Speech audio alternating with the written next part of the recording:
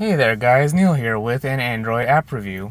So today I wanted to review a way to help make your home screen more organized, and one that comes with plenty of features to get information that much more easily and at the same time save you some space and room.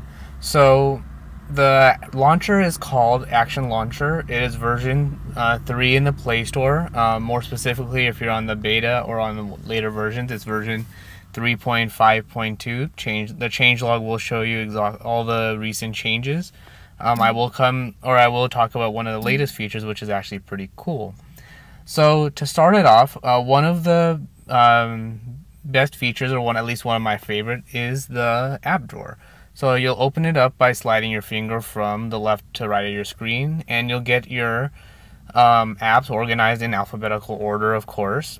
You can scroll vertically through it with your finger, so if you want to find it that way, or you can jump around using the letters that are available. So touch F and you can get to your file manager, or Firefox. Touch P if you have Pandora installed, you can get there. Your Photos app, you can get to that. The Play Store, anything like that. So that's a pretty cool way. It's a nice jump list to easily get through your various letters. So very nifty. I actually like it quite a bit. So definitely worth checking out, and for that reason alone to use it. I know that for me, the vertical traditional app drawer, or even the horizontally swiping from screen to screen, is a way it's generally been for the life of Android, with various improvements. Android M is improving on that by adding the jump list feature by touching the letter. But in this case, it's a nice vertical way of getting through your apps. Next up, though, is, or at least I talked about swiping from left to right to get to your home screen, but let's say you have your layout as you see here on my screen. I have my weather widget, HD widget, Super widget up here. But let's say you want to have a place for an overflow of shortcuts. You have all your layout, but you have a widget or apps you want to use, but not necessarily all the time, but want to have quick access to. When you swipe your finger from the right to left of your screen, you get something called a quick page. As you can see, I have it empty right now. I don't use it very much, but let's say I want to add the calculator widget because I want to have quick access to it, but I don't access it all the time. So what you'll do is you'll long press on your home screen. You get your traditional wallpapers, widgets, and settings, much like you see in the Google Now launcher. I'll go on over to the calculator widget. You see all my available widgets sitting around. So I'll pick the 4x4 calculator widget. For the quick page, you'll see that little box show up to show that it's available to drag there. I put it down and it's all set. So now when I'm on my home screen, I slide over and I can start doing my calculations and go from there. It's a basic calculator, nothing too special about that. So but if you need to do a quick calculation, so if you need to do the tax rate, for example, then you can get the tax rate and find that out and do your simple mathematics and go from there.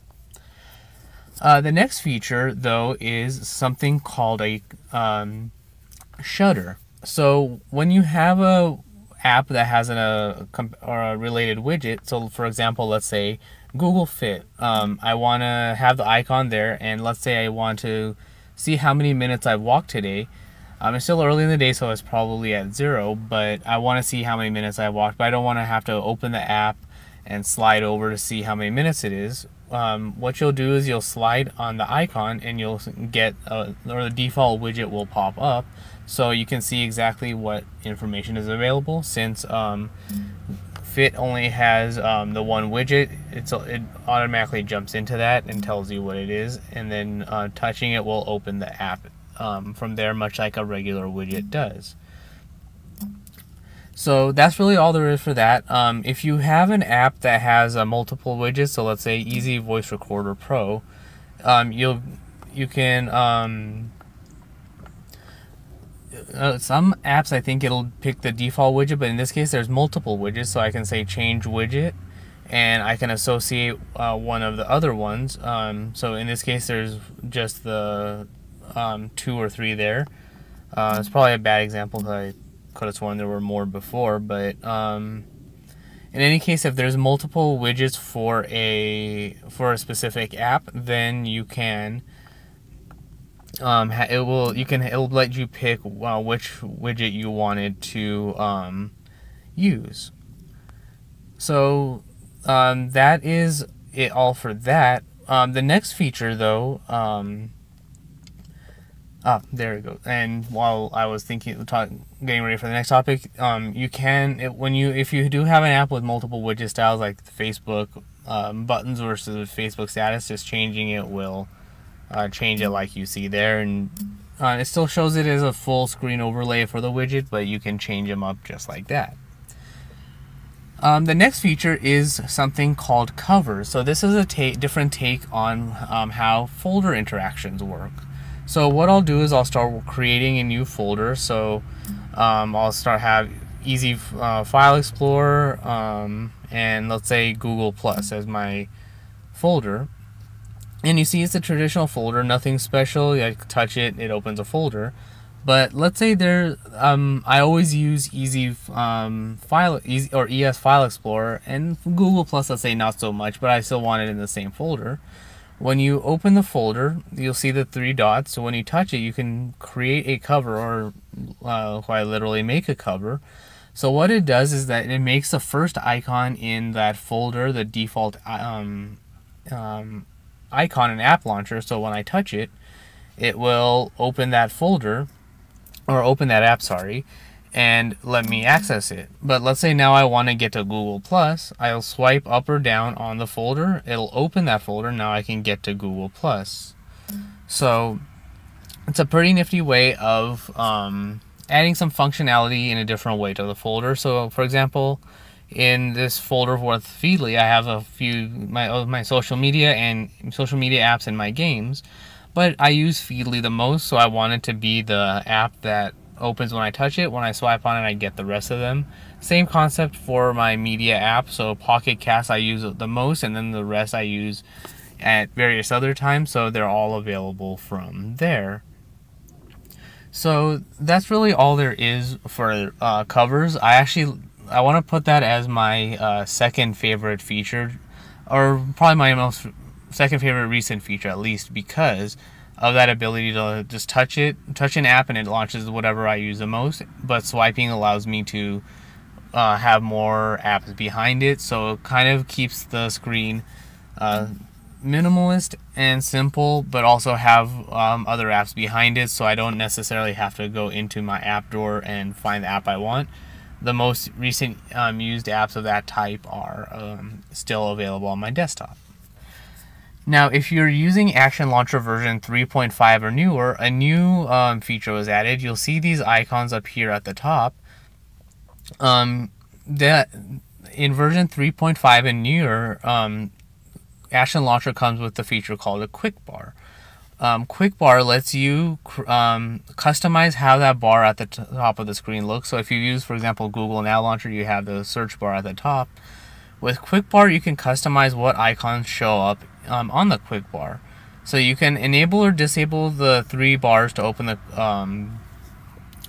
your app drawer just by toggling that there. So the 3 bars come, my app drawer opens. I prefer to swipe, but if you want the bars there instead, that is an option. So I'll turn it back off just so I don't have it there. But the Quick Bar lets you add apps, shortcuts, and folders in a slightly different way. So you get some presets, you get your search, voice search, Play Store, things like that. By touching on custom, you can select any specific app. If no app is, or it'll automatically create a white icon, but if none is available, it'll let you pick a custom icon. So let's say I pick Allcast. It'll pick a clearer version of that, but let's say I want to change that icon. I can do edit icon, and you get a set of grids to customize that icon as well. And then holding down on it, you can rearrange the order, put it wherever you want. So as you can see, for me, I have the calculator, the Google search app, Play Store, and voice search. Nothing special there. But let's say I want to create a folder for my SMS and phone apps, just because I want it at the top of the screen instead of the bottom. By clicking the plus sign and clicking menu group, I'll first be able to pick an icon for that group, so I'll pick that, and then it gives me the option to add any specific apps. So let's say I'll start with Hangouts. I'll touch the plus button again and pick another app. So let's say the phone. So you'll see that it shows up under the menu. Touching the arrow will collapse it. Holding down on the and sorry, I'll have to edit what I just said, but if you'll have to touch the three buttons, do add to add apps and shortcuts to the menu group. So I have Hangouts and phones now in that menu. So when I exit out of the settings menu and I touch my people icon, I now have Hangouts and I have phone. So I can add and remove whatever apps I want, and you can create multiple menu groups if you want. So if you want to have instead of your cover, let's say you don't use covers like I do, but you want to have your menu groups instead at the top, you can have 4 folders at the top of your screen and have your shortcuts there. It does take a little bit of time to set it up, as you do have to go one by one and make sure you add it to that folder, but once you're done, you are all set. And then, of course, there's still the shortcut ability. So if you want to have a shortcut to a particular Dropbox folder, a Gmail label, or your WhatsApp camera, something in settings, then you can do that as well. The final feature, though, of Action Launcher that's pretty cool is the quick theme.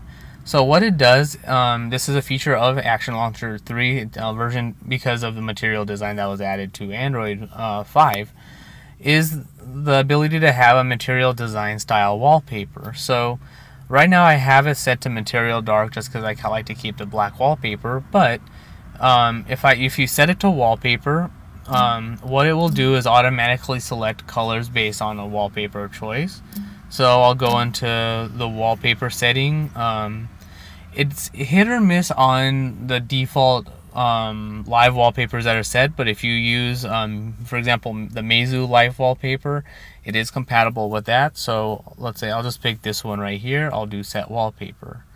So you see that now my notification drawer and my quick bar have been themed to match the colors for the wallpaper. My folder wallpaper was also adjusted there, and same thing with my app drawer and quick page. So you get a pretty cool theme. It's good to pick one that has a consistent color palette to make it easier. But in any case, if there's a wallpaper where the app doesn't have or has trouble picking the colors, it will let you know, and you can see the item colors have been adjusted to match the wallpaper. So something pretty cool there to have a unified UI launcher home screen experience.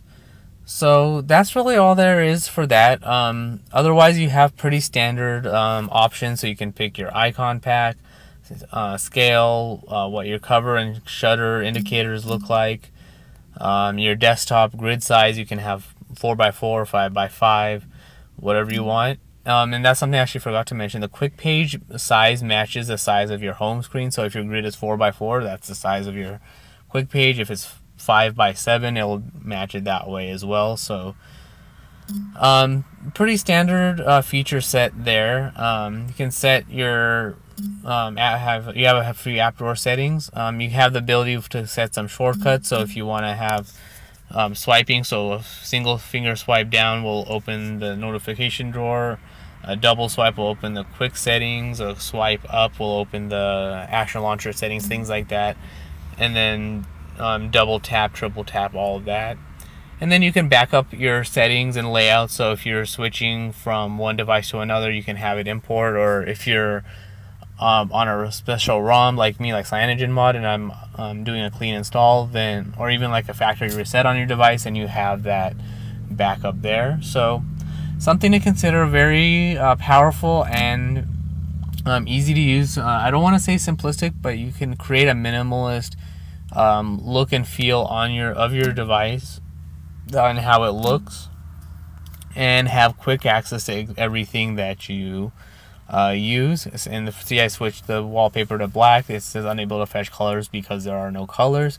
So something to consider there, but definitely a launcher to check out. And up there as far as development, the developer is consistently updating the app, or the launcher, to add new features, fix bugs. Very responsive, so definitely worth checking out. The launcher is free with certain limitations, but you can always purchase the app to unlock full features.